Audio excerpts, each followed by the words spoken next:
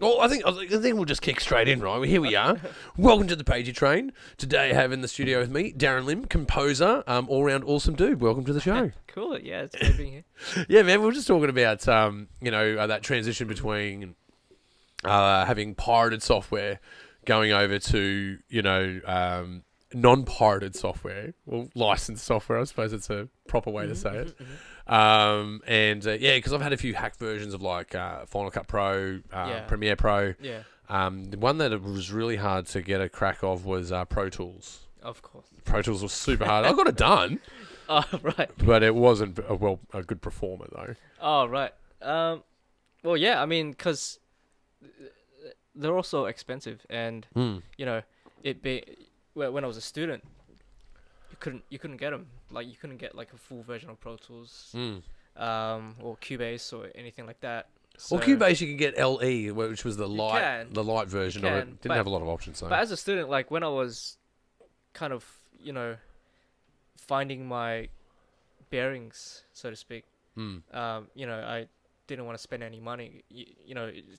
What if I spent like hundreds of dollars on Logic or Cubase, and then I just didn't like it? You know what I mean? Yeah, because you can't just sample it, right? And go, Exactly, I love this bit of software, but then you go, actually, I hate this software. Well, back then, their free trials was like a week or something. I don't know, but now it's like a month. Yeah, that's like that. But like back then, it wasn't long for you to kind of get used to the whole kind of software. Yeah, they did take a while. Hey, just pull your chair in a little bit, man. Yeah, sure. You're drifting away again. You're drifting away. Come Okay, on in, bro. Come on in. Right. Come on in. It's it's cozy here on the Pagey Train. All right. We're in the engine room of ideas. Yeah, cool. The Pagey Holy Train of moly. thought, if you will. And bring that a bit closer here. Bring it a bit closer. There we go. Cool. Now we're happening. you No, there was certainly access was an issue for software earlier, but I think it's gotten better. It's definitely gotten better. Yeah, it's gotten better. A lot of the companies are just offering free subscriptions as well. You don't have to pay for the full software like Photoshop. Yeah. I've always used like a cracked version of Photoshop until I found that they've done like a subscription for all of their software per month. It's like I think it's like $25 or $30. Well, no, it was way more expensive than that. I found it, because I had Premiere Pro, and I think I was getting like $70 a month. That gave me Photoshop, Bridge, and Premiere Pro, and I'd only use Premiere Pro like 30% of the time. And in fact, when I was in Premiere Pro, because are you a hotkeys guy? Are you big on the hotkeys? Yeah, for Cubase. Yeah, you have to be. Yeah, it's just ease of work, right? I would take the hotkeys from Final Cut and then apply it to Premiere. Oh, right. Because I'm just so versed in it. It's a second language. Yeah, it is. It's all muscle memory as well. It's just second nature to you, at the end, and it really speeds up your workflow and all that kind of stuff. For sure. I always said like it's like a language. I feel it in my hands. Like I can actually edit faster than I can talk. Yeah, right. Yeah, for sure. Yeah. It's insane. I had a big shout out to a friend of mine, Luke Walker. He was watching me do an interview edit, and I because I've shot the interview. If I've shot the interview, for instance, doing like the Pagey Train, I used to instead of doing a live edit of it, I used to edit it in post. Yeah, and I do it as a live cut. And because I've already watched it, I've already done an hour of the Pagey Train, right? I don't want to do another hour in real time of something I've just literally shot. Yeah. So I learned how to edit at speed times 2. So I would, because you're doing a live cut, you can just go camera 1, camera 2, camera 1, camera 2, right? So I would hit because the fast key for faster play and Final Cut is L. So if the more you push L, so 1 L is times 1. Yeah, right. 2 L's times 2, 4, 8, 16, 32, right? And I would edit at times 2. He goes, what the fuck, man? Yeah. What are you doing? You're editing it at times 2 speed. I go, yeah, but that means I'll get the edit done in half an hour rather than an hour. I've already shot it. I already know what the content is. I don't plan to cut any out. I just need to do the camera 1, camera 2.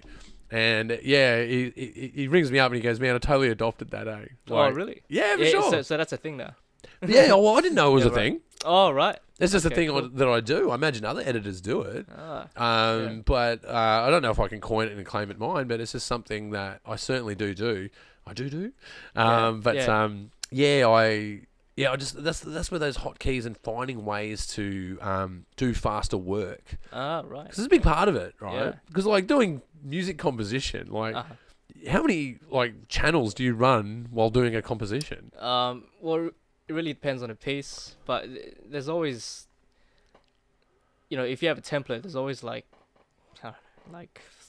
20 to 30 kind of tracks up and loaded already. So you're always kind of messing around with like 20 to 30 kind of different instruments. So it depends on your brief, because sometimes you get given an orchestral brief and then you open up your orchestral template. Yeah. And that's, already 200 to 300 tracks. What? Yeah.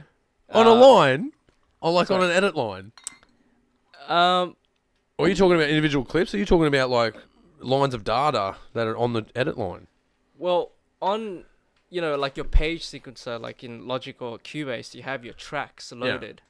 Yeah. So they're all ready to go. Like 250 to 300, all ready to go, because there could be 60 to 100 instruments in an orchestra. Holy shit, dude! Yeah, but then I always thought it was like 30. Like when I think of an orchestra, I think of 30, but you're talking like a full orchestra, like with 3 cellos, 3 violins, a lead violin. Well, their sections is kept into like one kind of track, but then each track has like different articulations. Okay. So you have like long strings or short strings. Okay. I'm going to use some musical jargon. Yeah, sure. There's like, you want staccato strings in one track and then spiccato in another. Yeah. Because you might want to, EQ them differently. Yeah. That's already 3 tracks. Mm-hmm. It all builds up, because there's so many different families of the orchestra. You got the percussion, woodwinds, strings. You got a piano, harp. But that's just, Well, that's for a score, right? Yeah, that's for like a score. Orchestral. Yeah, but for something like Campesinos, I had a winner of the Made in the West Composition Award, by the way, for Campesinos. Congratulations. Oh, right. Yeah. Well, shout out to Matthias. He gave me that brilliant canvas to work on. And a super cool dude. Oh yeah, a super cool dude. Big shout out, yeah, for sure.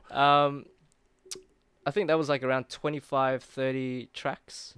Of all these different ambient kind of sounds. So yeah, I mean, with music composition, there's always so many tracks for you to kind of be on top of.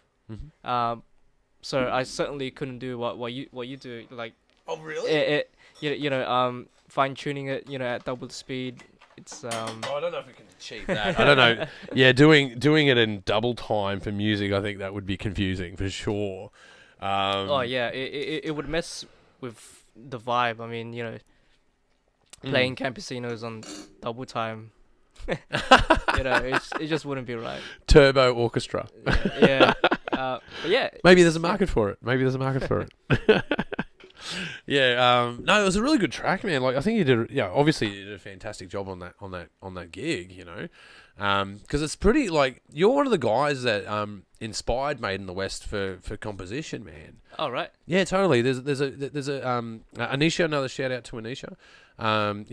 There's composers out there that I think it's the sort of unclaimed art. They're right next to composers for me are right next to editors. Yeah. No one knows a good editor. Yeah. Because if you see bad editing, you go, well, that's terrible. If you see good editing, you don't go, oh, that was good editing. Yeah, exactly. You don't point it out, right? Yeah. It's the same with composition. It's sort of this unrecognized art, but without it, let me go another direction with it. With it, it really enhances absolutely everything. You're talking about emotional context and anchoring ideas that are with the visual context, right? And it's such a specific art. And I it's the same again with Foley, doing Foley work for a movie. Yeah. No one knows what the hell it is. Yeah. They just accept it as part of content that they take in, right? But yeah, it was guys like you that were like, man, we need to put an award up for these guys to give them recognition because it's the same with the sound design as well. Sound design. Yeah. as well as like production design is another one that's overlooked. Yeah. Dressing a set and making everything in its place and having that continuity. It's another thing that's overlooked. So it's really good to recognise that, because film is like this intersection of all these arts. Yeah. Like you just talked about doing an edit across Logic over 200 tracks, 200 channels that are a part of that composition. That was probably part of a sound design that probably had, 30 to 40 layers. Yeah, well, I think sound design usually has a lot more. It depends on the film, I guess, but especially the final product. Yeah. Oh yeah. When you get towards the end of the edit, yeah. Well, for anything like animation or anything sci-fi, because they have to create that world. If you're watching Frozen, a lot of people wouldn't say, "Oh, that's great sound design," because when they watch it, they watch the world for what it is, and they won't know necessarily that some guy has spent 5 hours on that wave, that totally. sound of the water. Yeah, you get what I mean? Yeah, but even just ambience. Yeah. I did this. I did this workshop for this group called Hack Sounds. Big shout out to Helmet, actually. And Helmet goes up to me. He goes, well, it doesn't go up to me. He rang me, and he said, "Look, I'm doing this workshop about for deaf people." Yeah. And they're doing music production, and they're using these different sensory devices to identify sound, to do music composition. I go, man, that's wild shit, man. There's some wild ideas in that. And he goes, what I want you to do, man, I've got this problem for you. I need to have an idea on how to edit sound as a deaf person, or someone that's a deaf, someone that's that can hear, teaching a deaf person or someone that's hard of hearing, how to edit film sound. I'm like, whoa, do you understand what you've just asked? Yeah. Like, that's a difficult problem, bro. Yeah, yeah. But I started thinking about it. I said, leave it with me for a couple of days, man, and let me rattle it around in my noodle for a little bit, and I'll have a think about it. And I thought, a lot of sound editing is actually done by visual cue. Not a lot, but there is, if you remove your ears from the situation, and when you try to marry sounds, you actually look at sound peaks, and you go, well, there's the beat, right? Yeah. And this is where the scene changes. So you go, well, I can actually use, as I'm doing sound editing, I'm actually using visual cues to do it too. So then I started thinking about it. I go, you could take a whole Foley library and make it a video clip rather than a sound clip, and put visual cues in the video. For instance, if it's footsteps, put a picture of feet. Yeah. And every time a footstep happens, put a flash, so that they can see that the sound of feet are happening. And it was just this experimental space. Like, I didn't know if it was going to be successful or not. But the thing that blew me away when I did this workshop with these hard of hearing and deaf sort of people, right? With these folk, they were blown away by me describing a soundscape. This is the thing I didn't see happening. Yeah. I had this idea of, how can I be helpful and solve this strange problem? And it's something that's so outside of what my understanding is. I targeted in this visual reference way. But then to understand that, I had to describe soundscapes to deaf people that have never really heard sound. They may have had devices that allowed them to hear before. And I was describing ambience. And they said, what is ambience? I'm like, whoa, okay. I wasn't predicting that question as a part of the tutorial. I said, well, the ambience is more like the sea. Think of the sea. All the sounds of the fish. Like, you've got sharks, you've got, dolphins, but ambience is the ocean itself. It's what all the sounds are embedded in. It's the room tone. Mm-hmm. And they were blown away by this idea of room tone. Because they've never heard room tone. No one's ever explained what the fuck room tone is. Yeah. And I said, well, it's like this soup of sound. Like, fridges hum, wind blows, rain falls. Mm-hmm. And that just totally blew me away by talking to people that didn't have that experience with sound. They had a physical experience with sound by feeling vibrations and speaking through language through the use of their hands or lip reading, using visual cues for absolutely everything while trying to write music. And I go, well, that's an insane endeavor. I really appreciate it. And I thought, wow, man, that's fucking cool. But it totally blew me away to describe a soundscape to someone, to understand that you've got dialogue, Foley, sound effects, ambience, music, scoring. Even dialogue splits up. You'd have what's on screen versus narration. And I spun one of them away. They were like, I call it the God radio. So when you hear scoring, like what you do, the people in the film don't hear the score. No, they wouldn't. Yeah, it's not a part of the experience that they're having. It's actually an audience experience. It's this different dimension. When you do Foley, it's very much the sounds that they would experience. And it really started to make me think about, like, you've blown me away. Like when I think about orchestras, I think about 40 channels, because that's the limit of my understanding about it. Yeah, right. Yeah. And then you think about, if you break that down further to someone that has that kind of disadvantage about how they would think about the world, they have these other channels that they think about it. And just you talking now, I think about, well, how can you merge all of that together? There must be a way to do that. I just find that profound. But you, just to change the subject as well, you also recently won Best Composition for Operation Kung Flu. Oh, yeah. Big shout out, obviously, to Maria Tran. I hope you're watching. I did see a subscription there the other day, so thank you. But that was a bit of different work for you, yeah? Oh, yes. Yeah. So that was way different than Campesinos. Like, Campesinos was very much like an ambient type of scoring. Well, for me, I scored, the Patagonian landscape. So I was trying to mimic, the winds and the snows through, aerophones and strings and all these kind of synthesized kind of sounds. But with Operation Kung Flu, it was very much playing with the comedy, and since, the whole film had this kind of nostalgic 80s, 90s kind of vibe, I had to use that kind of production, and also that kind of language. So it was, it was way different than scoring, Campesinos or anything similar. I kind of went I don't know. I just kind of went, stupid with it. I was like, just do anything, and not anything, like just have fun. The timing's a bit different, right? Because like when you're doing ambient stuff, or not necessarily ambient, but you're synchronizing to the environment for realism.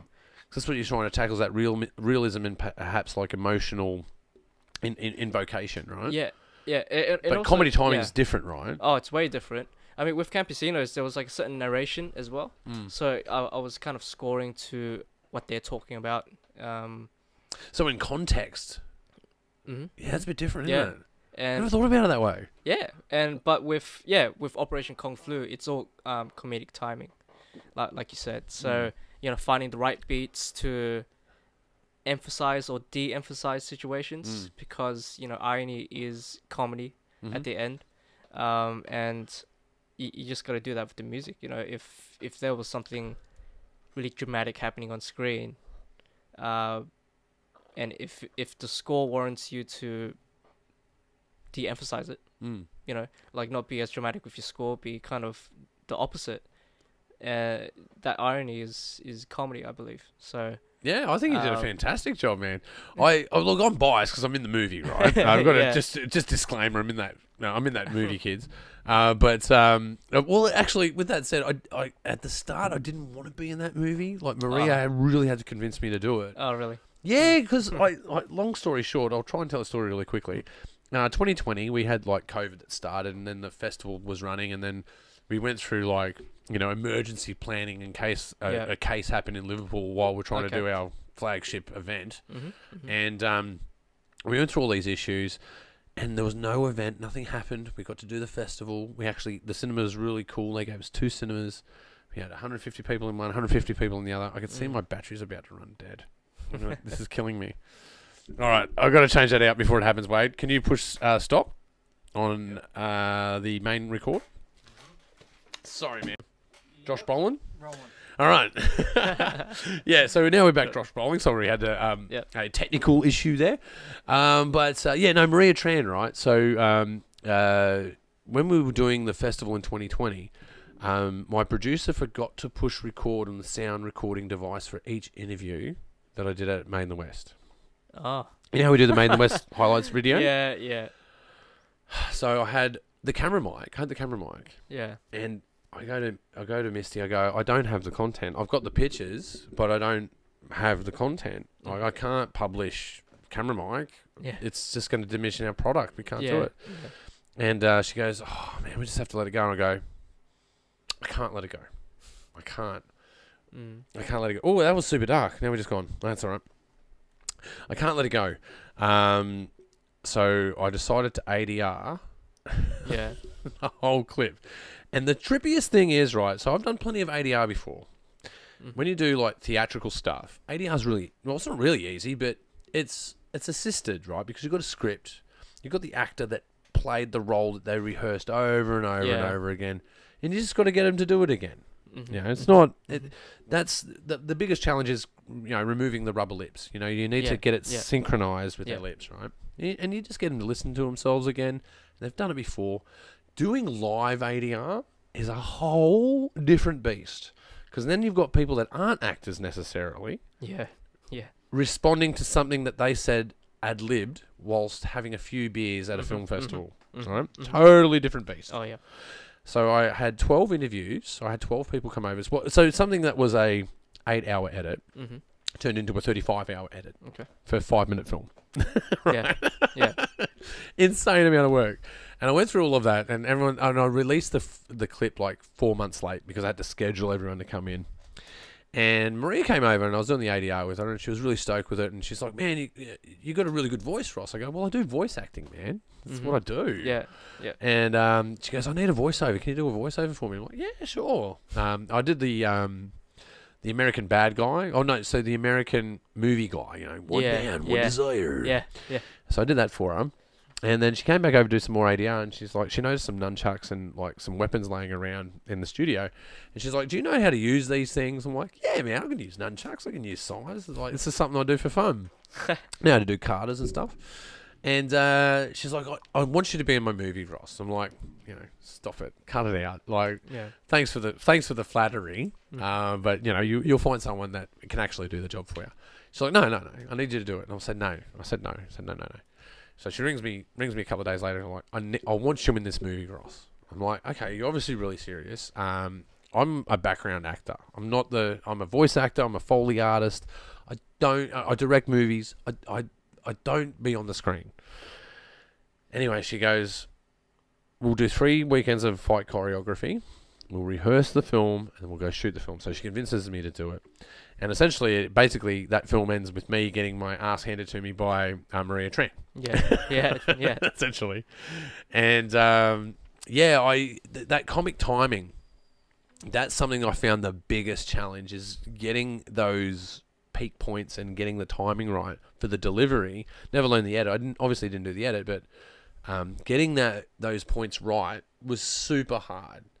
And I could see even directing comedy is super hard. But actually, big shout out to Matthew C. Vella. If you're listening to this, I know that you're a bit indisposed, man, and I've been thinking of you, and we absolutely love you. So we're sending out a lot of love. But he's a guy that I've seen do that comic timing. This I think he took it to another level with a film called She's Not Your Type. And it was just an onslaught. By the time that you're laughing at the first joke, another 5 jokes have happened that have, you know, making your stomach hurt, right? Just an absolute barrage of timing. But, I think comedy is the most scariest film that you can do. Absolutely. Oh, yeah. But what's your origin story, man? Were you always going to be in composing? Oh, no. I don't think so. Well, I think... Oh, no, I'm fine. I'm good. Yeah. You good? No, I think I've always had an interest of it, but I never really acknowledged it. Okay. If that makes sense. So like in high school, I was listening to The Dark Knight, you know, all of Hans Zimmer kind of stuff. You know, well, actually, that was before that whole craze. Yeah, that's true. Yeah. So that's true. I was listening to like his Batman stuff, and what was the other one? The Last Samurai. Yeah. Yeah. So that was like around 2000, 2008. I would listen to it when I'm studying and all that kind of stuff. What were you studying at the time? I was in high school. Oh, okay, high school. Yeah. So I was in high school. Wait, I just all of a sudden became super old. No, but what was it? I was kind of, you know, getting serious with performance. So I was, you know, when I went to AIM, I majored in bass guitar. So I had a goal of being the best, you know, the best I can with the bass guitar, and then just. It's an unusual instrument to pick up, though. Yeah. A lot of guitarists migrate from being a guitarist to a bass guitarist. It's strange to start out in bass. Yeah, well, yeah. I just went straight to bass, and you know, I wanted to become like Marcus Miller or something like that. You get what I mean? Like, just to groove on a bass and all that kind of stuff. So, I think it was the Marcus Miller. That's Primus, yeah. Is that Primus? No, that's Les Claypool. Les Claypool, that's right. Marcus Miller he's a jazz musician. Okay. Yeah. Wow, I got that really mixed up. Jeez, that's totally different. No, it's all good. But I do love Les Claypool though. You know, Matthias played bass as well. Really, another bass guitarist. Yeah. Man, you guys are so fucking rare. How do I find two bass guitarists without knowing it? You know. Well, it's. Well, guitarists and vocalists are a dime a dozen, right? Yeah. Drummers and bass guitarists are really hard to find. Yeah. Oh, I think Matthias might hate me for telling this story, but like because me and Matthias went to school together. When I think when I was in year 12, he was in year 10. Oh, he might have been year 9. Honest. Correct me, Matthias. Put it in the comments. But I remember the first time I met Matthias, I had to, because I was in a school band at Petition Brothers Fairfield. I was in a school band, so I was there from year 9 to year 12, and then as I was leaving, you know, finishing my HSC, I needed to teach someone to take over like my spot, and that was Matthias. He was playing the bass, so that's how I kind of met him the first time, and then the second time was when I think he had an interest in doing some lessons with me. So I think we did like 1 or 2 lessons, and then he stopped. So maybe I was a crap teacher or something. But should have put the time in, Matthias. You know, more dedication, bro. Yeah. But just kidding, bro. Just kidding. Yeah. We love you. So, you know, we had this dream, which is, you know, becoming like the best bass guitarist in the world and all that kind of stuff.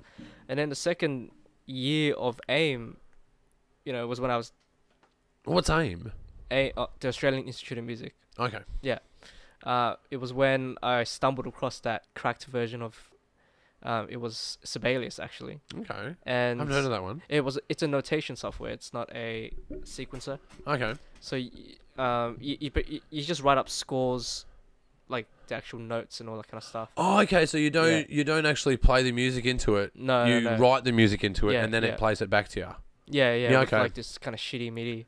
Okay, so a sequencer is something that you would play music into. Well, yeah, a sequencer, you have all these other parameters like VSTs and, you know, creative effects. You can do like, you know, you can write music into it, like Logic or Cubase. But like Sibelius and, you know, Finale, you actually input the notes to print out scores. Wow. If that makes sense. I didn't even know that was a thing. Yeah. Well, that's definitely a thing. And wow. So that was my first kind of software bespoke to making music, so that's how I kind of fell into it, and then I kind of liked it, and then it just grew from there. So it's just steamrolled from there. Yeah. It's funny how things like that happen, isn't it? Like, I got into making film because I wanted to be a Foley artist, and I ended up directing movies and filming movies, and then it was only it took me a really big journey to get back to the Foley. Yeah, right. And I eventually got back to it. But it took a couple of years. It was about 6 years before I'd done any Foley. As a young filmmaker, I was go and do everything you can, you know, the corporate videos or the, you know, shitty little commercial that anyone will give me the budget and time to do. Yeah. There's no Foley involved in that. And then all of a sudden, someone mentioned, they're like, oh, do you like doing Foley? Like, well, I have a very strong understanding of it because I've researched it a lot. Yeah, yeah. I haven't actually, I'd only ever made 2 Foley productions before my first Foley gig. And then I did my first Foley gig, and they're like, oh man, can you get, they just, it's referral after referral after referral. And the thing that I do most of in Foley is the repair. Because when people do they do a sound recording of their film, there might have been a windy day. And they have one break, just maybe 20 seconds. It only just be 20 seconds of the film that they need. And it's kind of like doing plaster work on a wall. That's the way I look at it. It's like there's a gap in the wall, and you just need to plaster it over and then paint it so it matches the rest of the wall. Yeah. And it's the same with the soundscape, right? You can't just repair the sound and have this one thing sticking out that's clearly been repaired. You need to smooth it over and make it blend with the rest of the content. I started doing that, and then I realised, holy shit, that's why I started doing that degree. I totally forgot about it. Totally forgot about my ambitions to why I got into film. Because, I was a guy in my 20s that when DVDs were popular, I had wall-to-wall DVDs in my house. And people were like, man, you own a lot of fucking DVDs, man. I'm like, I love movies, man. Like, no one... I can quote most movies before, 2005. From about, 1975 to 2005. I can quote most movies that are iconic from start to end. Oh, cool. Yeah, well, I had the same upbringing as well. Like, I love the movies. I've always watched movies. It's pretty much what, me and my mum did. Yeah, it was me and my mother as well. For ages. Yeah, so I guess to add to my, what you call it, the origin story, I think I've always kind of had this love for film, even more than music. Yeah.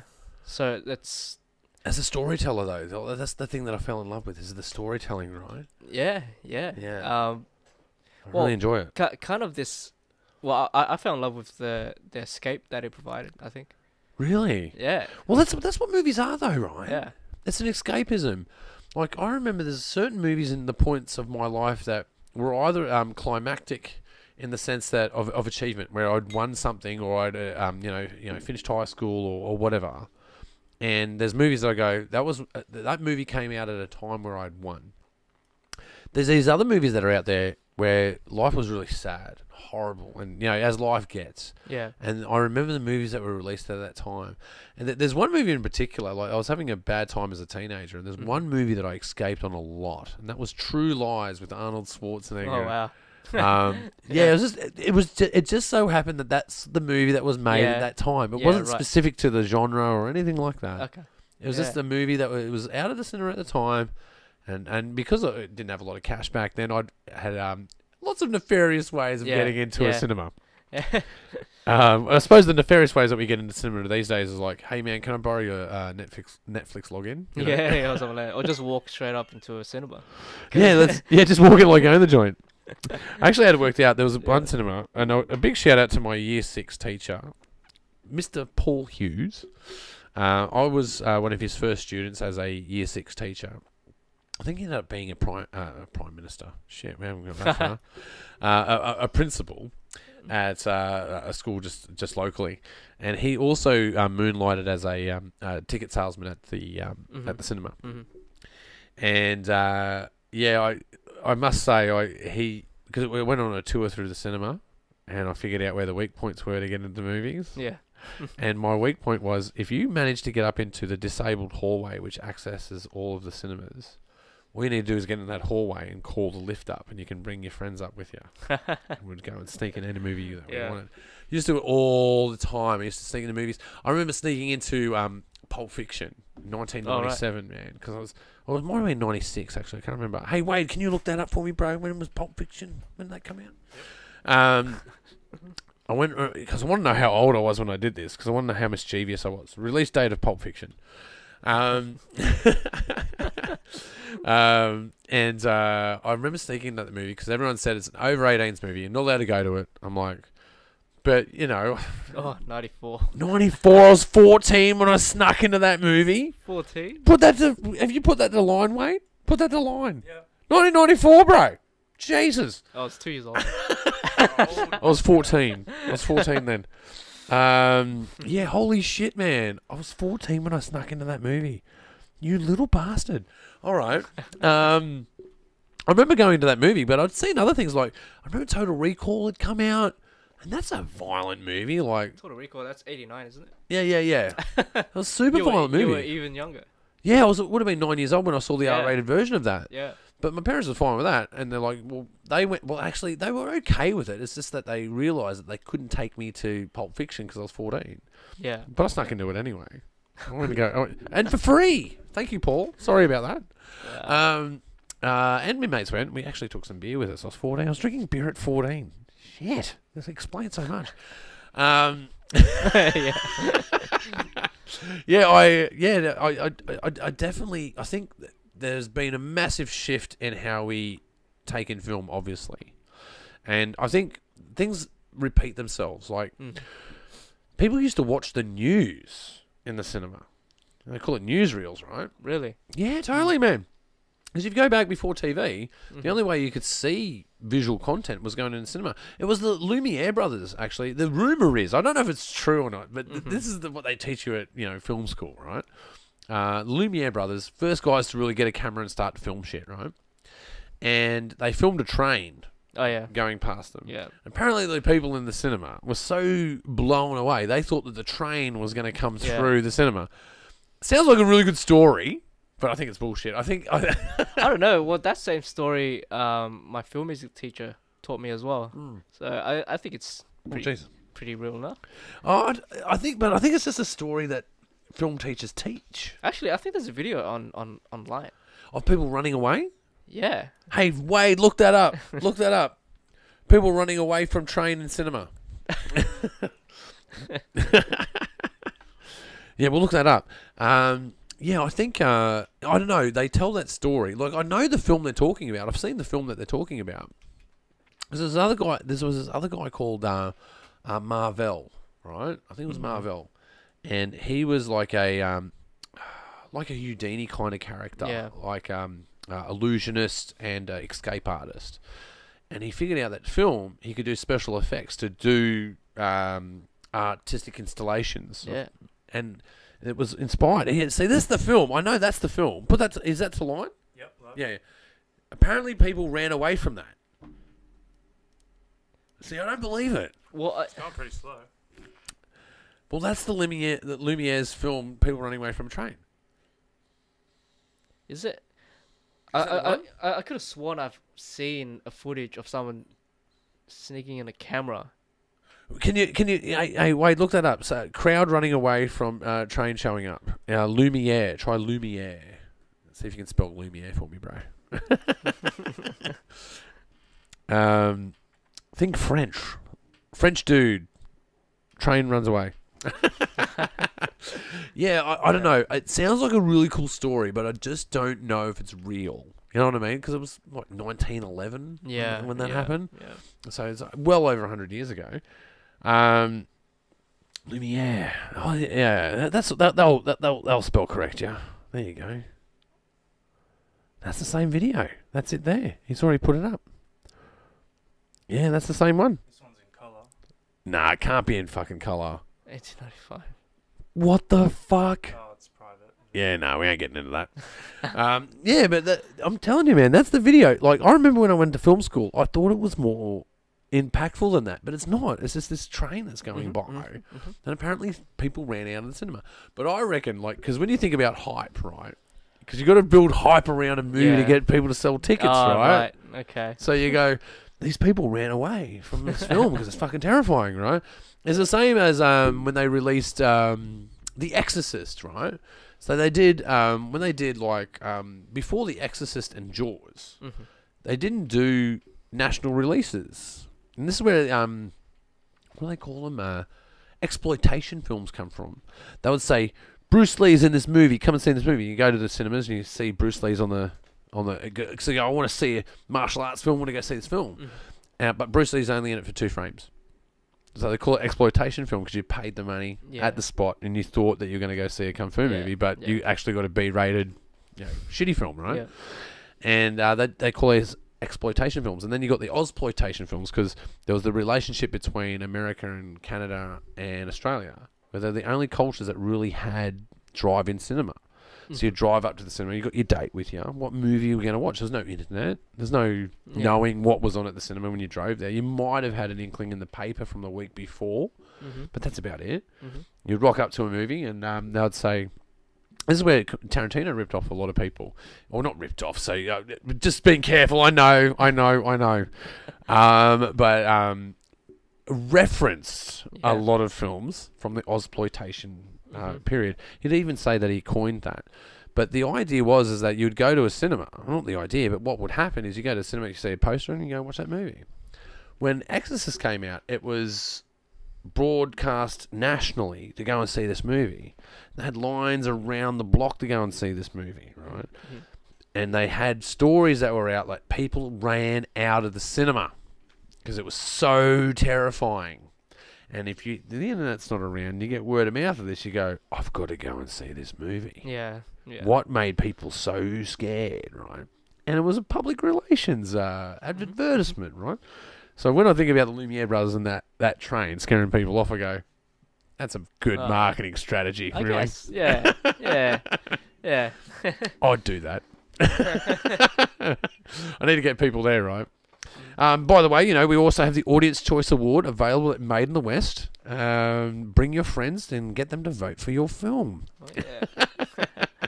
It's all a marketing ploy, right? You've got to get people in. And don't get me wrong, you want people running out in the cinema because the movie is terrifying. Maybe not having a heart attack, but you want people running out of the cinema because it's scary. But you want people to come into the cinema and buy a ticket and come and see the content. So you need a little bit of hype. And I'm a little bit suspect of the Lumiere brothers. I know people are going to cane me for that. And probably some of my mentors in filmmaking are going to cane me for that. Because I go, but that's our teaching doctrine. That's how we do it. But I just think, a little bit of hype. But what's the aspirations for you going into the future? Because you've done like serious film, Campesinos, serious film, like a film that was subtitled, that won Best Film at Made in the West. The same year, I think it was also a Korean film that had won subtitle. Parasite, that's right. Parasite had won that year as well. And I've got a strange theory about that, because if you rewind 15, 20 years, you turn on SBS, all right? You see some naked people on the screen. You go, okay, you've got my attention. Yeah. But then the subtitles start and the clothes go back on. You're like, yeah, what's on Channel 10? Right? The subtitles will start up. You'll be like, I'm fucking out of here, man. Right? And that is a total Anglo-Saxon way of thinking of things. I'm not going to read this because I don't have time and I need to look at it on the screen. But a lot of people these days watch films quietly at work, right? Like this before COVID, right? Because then you could watch closed captions and you can watch a movie in secret. Yeah. Whether it was English or not, you could watch a movie in secret. And because we're always like on social media reading, posts and reading Twitter, reading posts on Instagram, I think that society got more close to the idea of reading content while watching it. And I think there was a changeover when that happened. And I found it really profound that it happened the same year. Like, Made in the West went through this shift, right? Because we've always got this pat on the back at Made in the West. Like, it's great that you guys are diverse. It's great that you're inclusive. And, like, most of us are like, we don't do that. We're not inclusive. We're not diverse. We just show content. It just so happens the people that make that content are diverse and of a different background. We didn't put this dude's movie up because it was in a foreign language. I'm telling you. Yeah. We didn't actually care about that. It was actually a good movie. That's why we gave it to the judges, and the judges voted on it, and they're going, that's a fucking good movie. That's why it's on the screen. Yeah. There's nothing to do with the dude that made it. Doesn't have nothing to do with the chick that made it. Yeah. That's not the precursor here. The content is the precursor. You don't have to throw a stone so far in Western Sydney to find diversity. It's not hard. Even people that you think aren't diverse, you'll find diversity in them. Like, it's fucking Australia, man. Yeah, exactly. Like, shit, man. Yeah. Like, even if you look at it from an original Australian point of view, first Australian's point of view, and everyone that's come afterwards, everyone is diverse. Everyone has a story. Yeah. And that's the cool thing. Tell the story. Yeah. No one cares who you are. Just tell the story, man. Yeah, exactly. And I just found it really profound that there was this shift in society about accepting these ideas as standard, normal content. And I really saw the door just swing open on it. And it's something that, like, we noticed as that's why Main the West started, man. Mm-hmm. It started out of fighting against nepotism. It started out of rebellion. Like, we made a couple of films and we put it into, I won't mention the film festivals, but we put it into a few film festivals, some of our films, and we're like, man, we've made a really good job here. Like, we're fucking in. Didn't even get a mention. And then we went to go, oh, okay, obviously we are overconfident and we don't have an understanding of what's around us. And then we went to the film festivals to see what we got rejected from. We're like, fuck off! This is bullshit. That film got in, and our film's not in. Yeah, man, what's going on here? And you realise that it's a stigmatism. It's a postcode stigmatism, and so we're going, well, fuck it, man. We'll show our own shit. And the spin out thing that spins me out the most is, like, I remember there was a year that we had a surplus of films, like, because for the first 5 years of Main in the West, if you entered Main in the West, you pretty much are going to get in, because we're hungry for content. It's hard to get people to submit your content. And there was one year that we go, shit, we got double the amount of films. We can't show them all. We have to reject. We have to reject these films because it's going to go to the judges. They're going to decide. Not everyone's going to get a show. The following year after that, there was a group. I think they were in Campbelltown. They're like, screw these Main in the West dudes. We're putting our own festival on. I'm like, that is hilarious. Because the whole reason we started it was because of that exact reason, and they felt rejected. I was trying to say, I tried to reach them and say, it's not, you didn't make the festival, but if you did a film next year and you did the same thing again, you'd do it better. You know what I mean? Like, there's a line, and most of those guys were right up at the line. That there was just 10 films that were better than theirs. And that's the judges selected so. And it was so hard to reach them. And it was a different optics on it, but the result was the same. It was these people that felt despondent and was like, fuck this, man, we'll do our own fucking thing. And I thought that was cool. But I managed to convince at least half of those guys to reapply and redo the content and keep being a part of the community. Don't separate yourself. That's not what we're about. We're not trying to exclude you, man. It's just that we can't put every movie on. That's the deal. It's not the deal with other film festivals where they go, you just put your mates on. Like, it's not like that at all. It's literally the opposite of that. I've had mates that have entered. In fact, I think I've entered Main in the West like 8 or 9 times. I've only ever gotten in 4 times. Like, I don't even get into my own festival, man. So that's how honest it is. Like, but essentially, like, when you look at the winners, like, it's great. You know, it's great that people win. Like, having someone like yourself that's won awards at these festivals is great. But what I find is the best thing is getting that content on that screen. You've already won. If you've got bums on a seat watching your stuff, you've already won. Totally. The glassware is great. But Well, that's what it's about, right? You're trying to tell a story, have listeners in there, viewers. So I do get what you're saying. I think it's with the rise of all these kind of streaming services. You know, everyone's having all these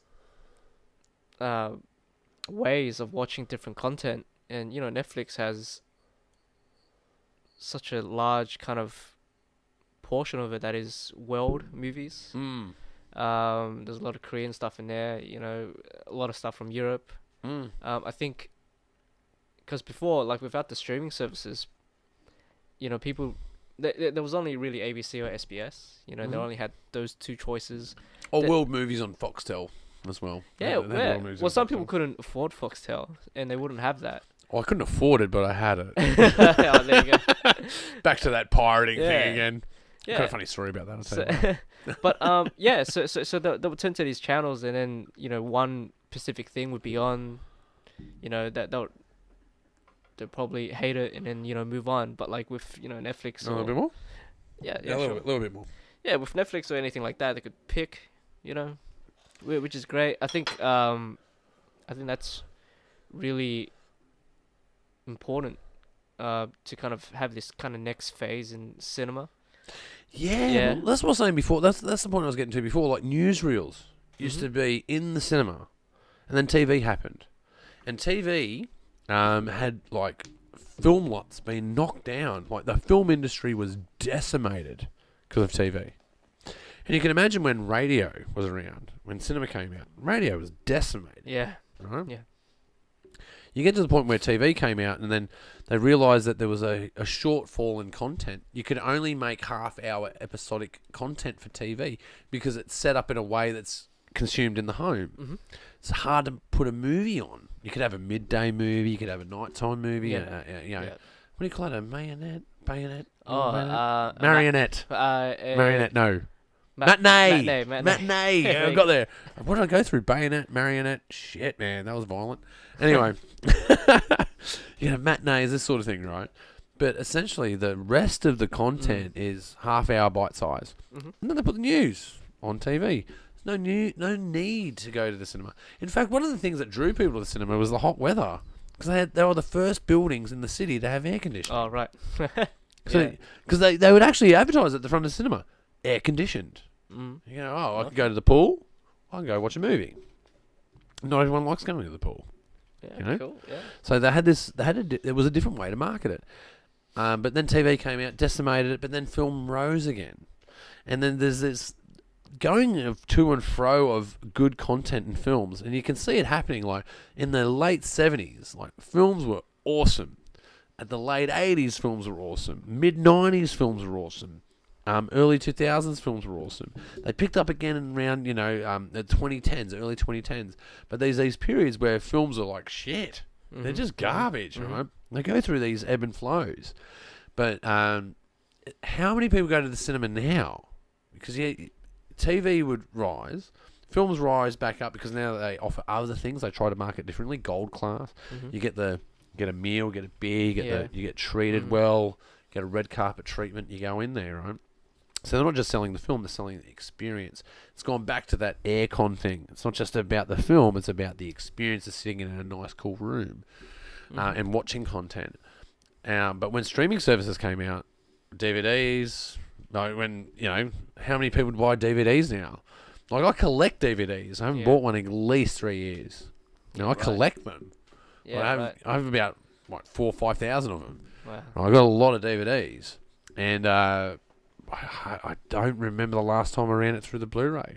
Like I remember I had a Blu-ray player that played multi-zone because not every DVD you can get in Australia. You had to buy it overseas. Oh, okay. And then you couldn't watch it on your DVD player because it was Zone 4. And look, man, let me go conspiracy on you. Yeah. Let me go conspiracy on you, bro.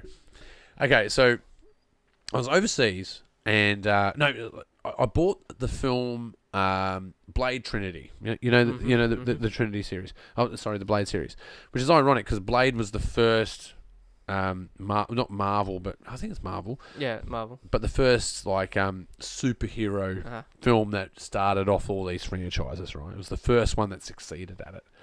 But Blade Trinity, when the movie starts, they go to get Dracula because they ran out of story content, so they're going back to the old.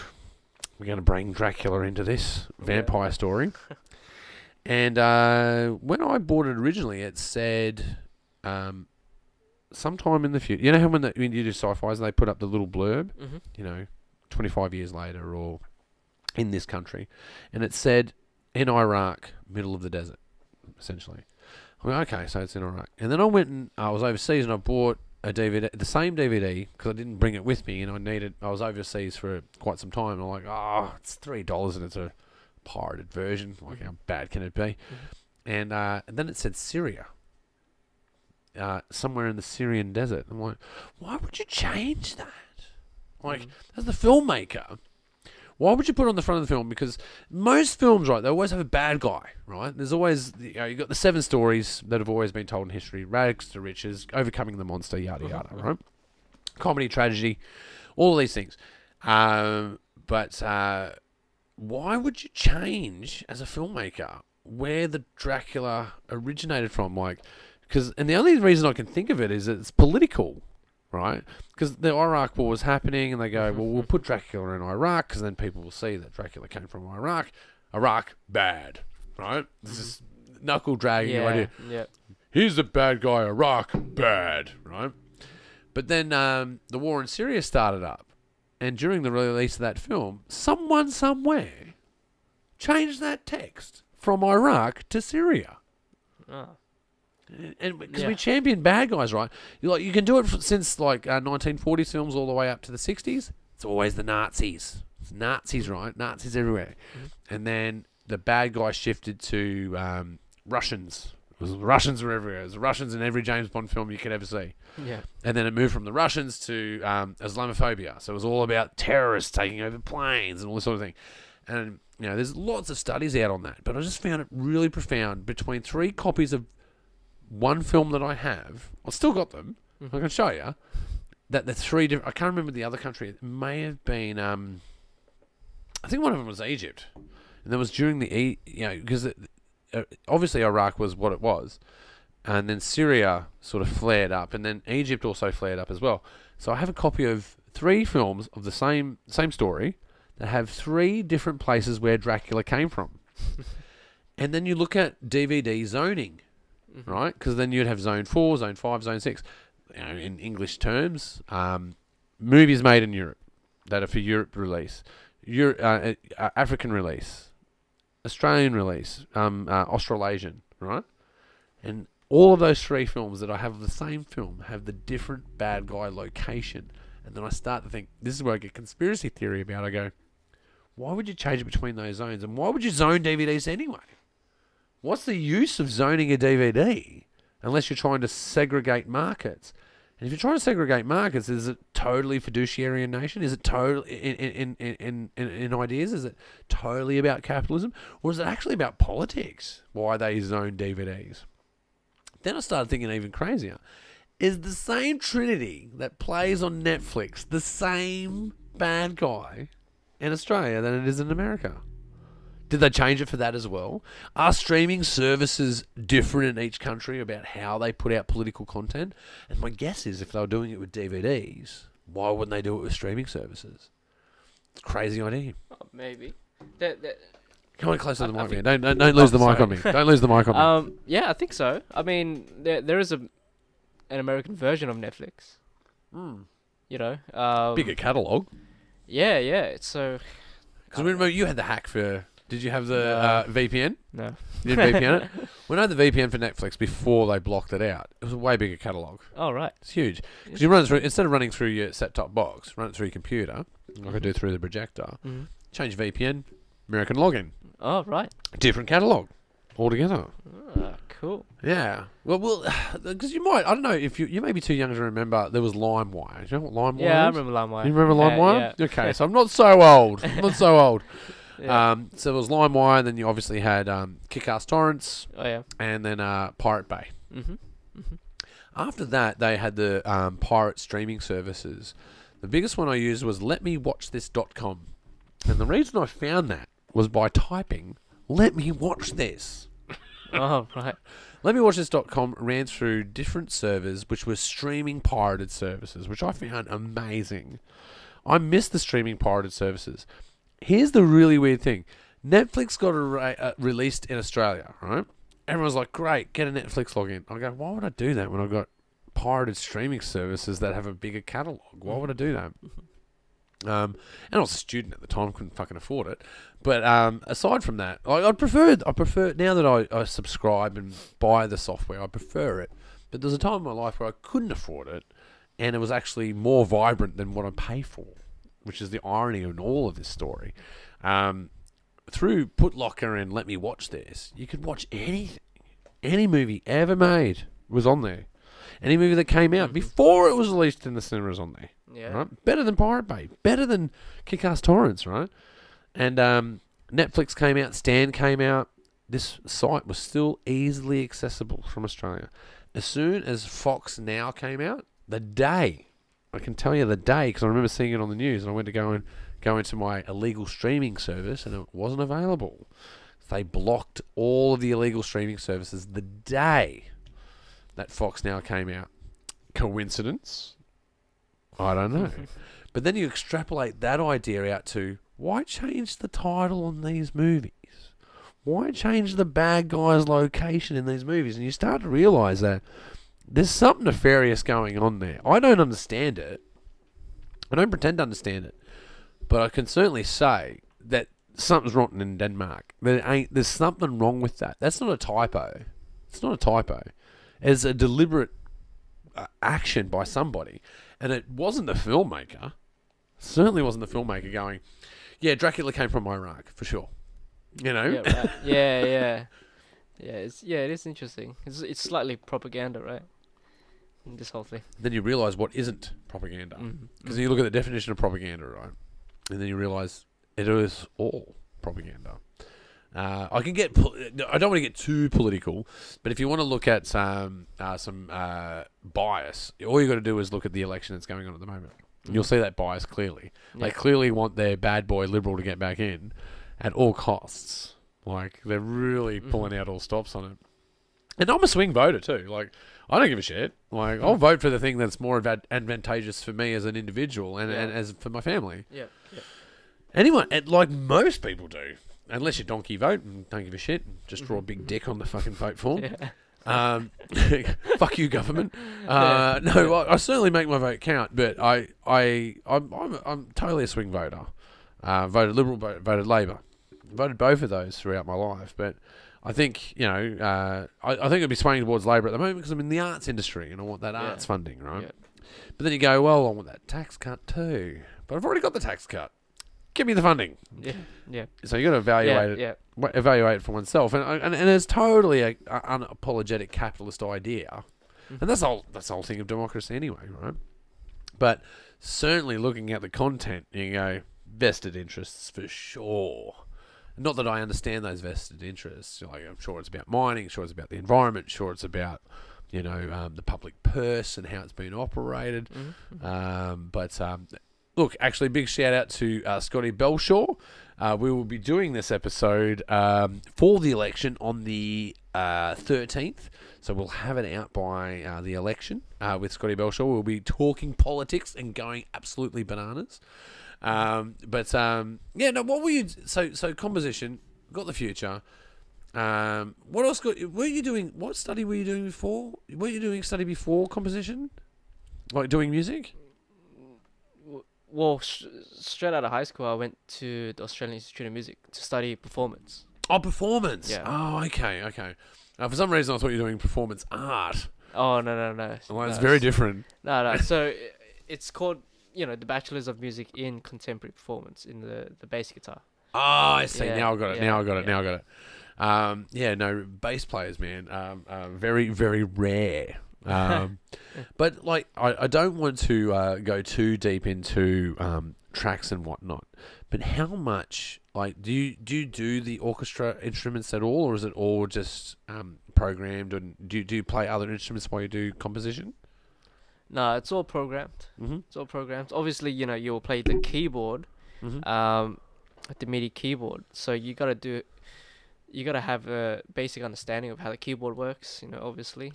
And also with the instruments that you write, also have a good enough understanding of it, so you know how to write for that instrument. Wow, okay, because when someone like me thinks about the orchestra, I think so this dude knows how to play violin. And you go, well, do they know how to finger pluck and to strum a bow? I don't even know what you call that.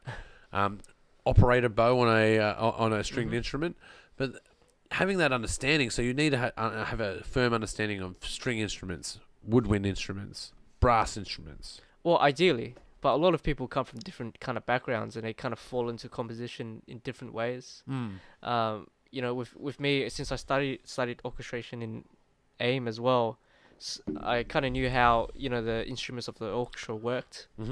So that gave me like an advantage, I guess. But I do know some other people who haven't studied music. They come fresh off another career path, and then they would use, their ears to work out how that instrument works, and they write for it differently. Yeah, autographic thinking, right? Because I heard this. I can't remember where I heard this report from, But because like I remember things that I hear very well, and I'm very good at parroting them. I'm very good at imitating and impersonating people. And impersonating voices specifically, and getting that pitch and tone right, and getting the mouth position right.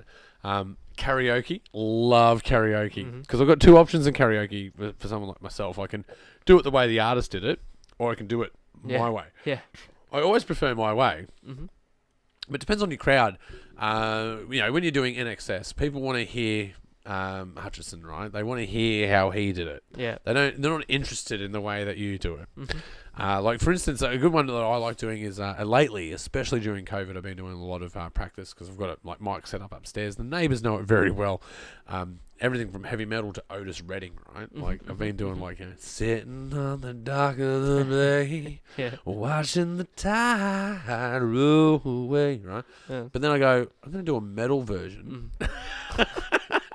I was sitting on the dock of the bay.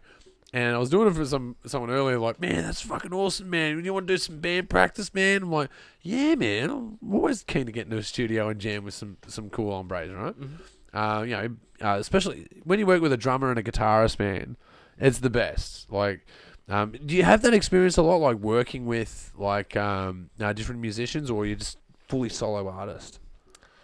No, I've always liked working with other musicians. You know, they'll always give you a different perspective on your music. You know, if you were to get them to play your music, every musician is so different.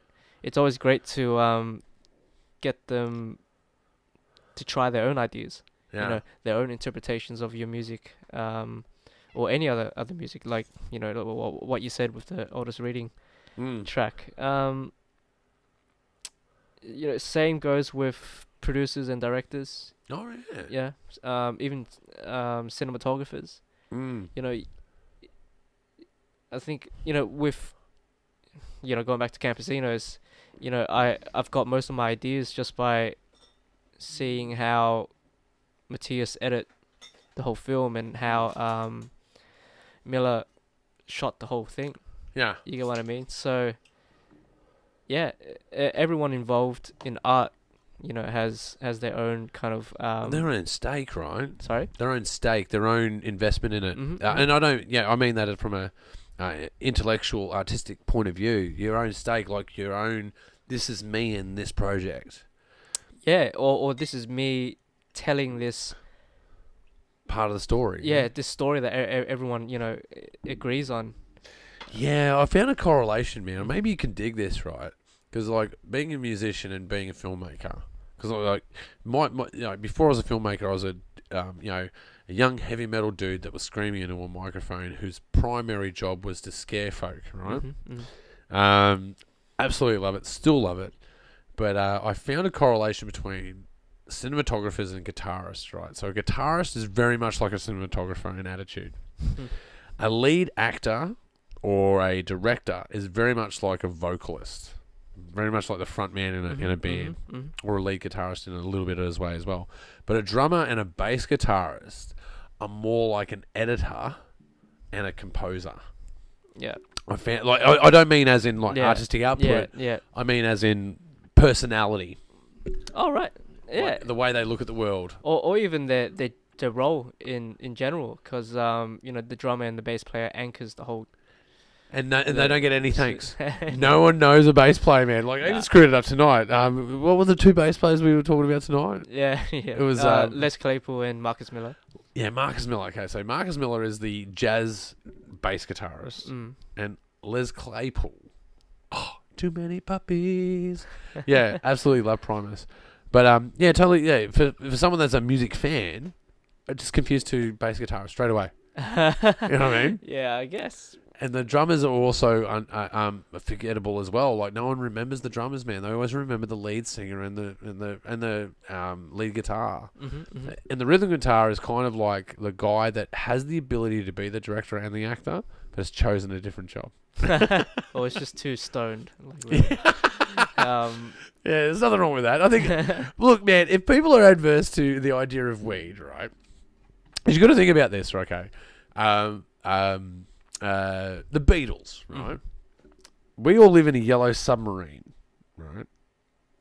this band changed how we do music, changed how we looked at fandom. It changed how we interface with artists and the crowd. It became sensational in a very big way, very quickly. Elvis was like the first pop star, right? Yeah. Right. There was no one before, and these guys were like the trailblazers of all these ideas. But you can't write a song like "We All Live in a Yellow Submarine" without smoking a little bit of weed. It's just not possible. I think Bill Hicks said it the best, right? Absolutely. I think I'm not a religious person, but if I'm ever to pray to anybody, I'd pray to Bill Hicks, right? Never robbed anyone, never raped anyone, never lost one fucking job, and got high as fuck. But I think it's like everything. You shouldn't be forced to do anything. You shouldn't be peer pressured to do anything. But if you can do anything that enhances you in a way that isn't harmful to anyone, and especially yourself, you should be allowed to do it. And if you are recalcitrant to that idea, if you rebut that idea, and if you like the Beatles, throw away your LPs, man, because that music came out of a place of rebellion, and that rebellion was bought out of certain factors, and one of those was smoking weed. That's just a fact. You can't get around it because you can't write the lyrics to the Yellow Submarine, right? Yeah. Without being stoned, it's not possible. Oh yeah. There's a whole craze with psychedelia, that type of genre coming after that. Totally. It's great. Yeah, well, I think well, psychedelics, right? Like, with my own experience with psychedelics, we don't need to go too deep into it, but I find that if you've ever had a psychedelic experience, we all have an ad. This is how I sound. This is how I look. This is how I present myself to people I'm attracted to. This is how I rebut people I disagree with. This is how I detest something. This is how I accept something. When you're in a psychedelic experience, all of that shit doesn't matter. It just gets eroded away. I've watched people that are freaked out because they've watched their ad melt away. Because they realise that the ad doesn't matter. What matters is your human experience. And like for instance, people that... Hold on, can I stop you? The camera just cut out. That's it. Man, okay, like this has been a calamity of technical errors. Are we rolling, bro? Yep. Calamity of technical errors. We were on a crescendo right there. Psychedelic experiences eroding the idea of an ad, and that's where people freak out, because if you're not comfortable with yourself, how can anyone else be comfortable with you? And that's where that paranoia comes into it. And I think the fear is the best thing, because the fear shows you, and you have two options. Three options actually. You can let fear define you. You can let fear strengthen you, or you can let fear change you, right? And that's what a psychedelic experience will do for you. You will do one of those three things. But my advice to anyone having a psychedelic experience with someone that is freaking out, the first thing that you should tell them is that you're on acid, man. Because they'll go, oh yeah, that's why I'm freaking out. Like, yeah, that's why you're freaking out, man. You're on drugs, bro. That's why you're freaking out. It's okay. We love you. And that's the key, is love, man. Like, a lot of people will say that it's money that makes the world go round. It's just not true. It's not true at all. It's love that makes the world go round. I can prove it. I can prove that love makes the world go round. 7 billion people on the planet. Where do they come from? Most of those relationships were out of love. Most of them. There's exceptions to the rule. There's some heinous fucking shit out there, but that's the small percentage. Most of those 7 billion people came out of an idea of two people loving each other. That's where they came from. It wasn't money that generated that. No. It was love that generated that. And if you look at the course of human endeavour, with the Wright brothers trying to figure out how to fly, I don't think they were flying planes that flew 12, 15 metres, whatever it was, with the intent of being bad to society. I don't think the Wright brothers ever intended for people to fly over cities and drop bombs. I don't think that's what was in their head at all. Someone that had a capitalist mind had that going on, or someone had a dictator idea and wanted power and control, had that idea. It wasn't someone that goes, man, we can put music in everyone's pocket, 1,000 songs, man, endless content that you can watch. These ideas aren't born out of money. They're born out of love, man. I really believe that. And the more that we understand that, the more that we can accept each other, the more that we can understand that there is actually no such thing as difference. If you, here's the strange thing: in color correction in film, right? Everyone's grey. Did you know that? Is it? Everyone's grey. Oh, cool. We all have the same. We all have the same skin tone, man. There's a little bit of variation between, African people to Asian people to Anglo-Saxon, right? But we're all in the same bandwidth of colour.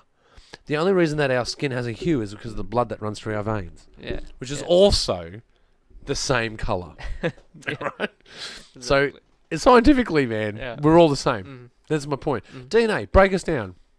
Break us down to the molecule. All the same.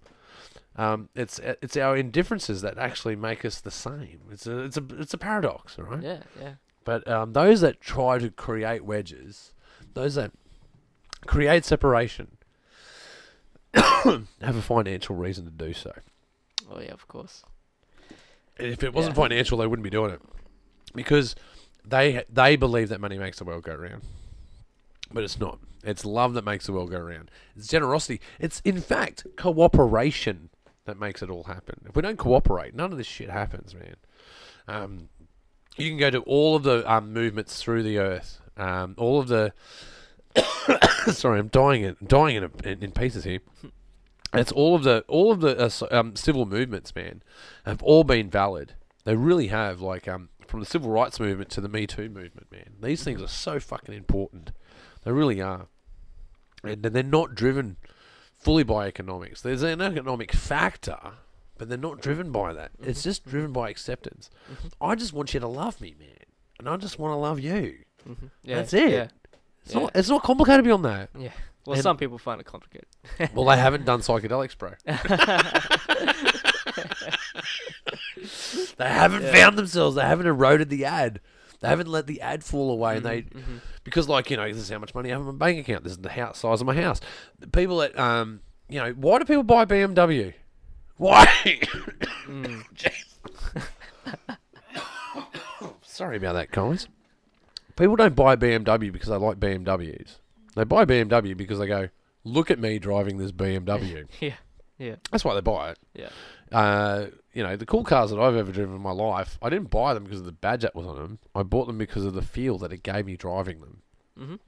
You don't buy a BMW because don't get me wrong, twin turbo, V8, travelling down the highway, I'm sure it's a good feeling. But you can get that in different cars. You don't have to get that specifically in a BMW or a Mercedes. You buy those two cars for one reason. Yeah. It's not about how I've achieved. It's how I've perceived to achieved. And none of that actually matters. You're born into this world alone. You die in this world alone. Exactly. In this life, you are all in. You're not getting out alive. It's not possible. It's literally impossible. Yeah. It's literally impossible. But these are all acid ideas. These are all mushroom psychedelic ideas. And here's the weird thing. This is the thing that spins me out, man. If you look through the animal and plant kingdom, the closest relationship of plants to humans is mushrooms. Isn't that fucking trippy? Yeah, right. That's true, man. That's true. Check that out, Wade. Can you pull that up? Relationship to mushrooms and humans. The genetics in mushrooms are the closest aligned to humans than any other life force. Between the plant and animal kingdom. Oh, right. Between the plant and animal kingdom. Oh. That's why pharmacology with mushrooms works really well with humans. It's trippy shit, man. What do we got? We are nearly 100% alike as humans, equally closely related to mushrooms. Only a few tiny changes in our DNA structure set us apart, giving us a variation in eye, skin, and hair color. We are technically all related and similar to mushrooms. True story. Wow. How weird's that? Yeah, that's pretty weird. It's pretty weird, man. But it doesn't. It makes sense, right? Because if you think about it, no, we've got to wrap it up soon. I know I'm running out of time. But you go back to bacteria forming on the earth, right? Mm-hmm. And then it turns into the plant kingdom, and that plant kingdom turns into an animal kingdom. Well, we came from the mushroom. Yeah. We evolved from the mushroom, man. Well, I didn't know that. It's fucking I learned trippy. something. It's fucking trippy. I can't get my head around that. Don't get me wrong, there's other things that we're related to. Like, it goes back to archaea, and archaea splits into bacteria, and then bacteria splits into these other forms of life. And here we are, man. We were the shrews that were in the mountains when the dinosaurs were reigning, right? Mm. Yeah. You look at parkour and you go, yeah, man, I could see the shrew. Well, on that offensive note, let's get the hell out of here, man. Darren Lim, where can we check out your content online? Well, I post mostly on my website, so www.darrenlimmusic.com. Mm-hmm. And in my Instagram, Darren Lim Music. So pretty easy. Just check out Darren Lim online, man. And if you guys need some film composition done for your movies, if you need a decent musician that can work with 200 channels doing an orchestra, this is your guy.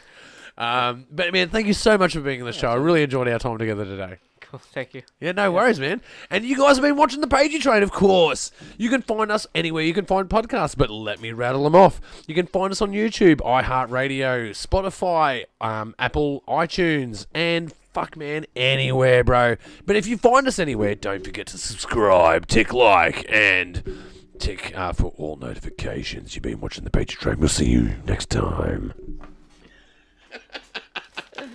One of my most favourite outros ever. Yeah, cool, man. That was cool, man.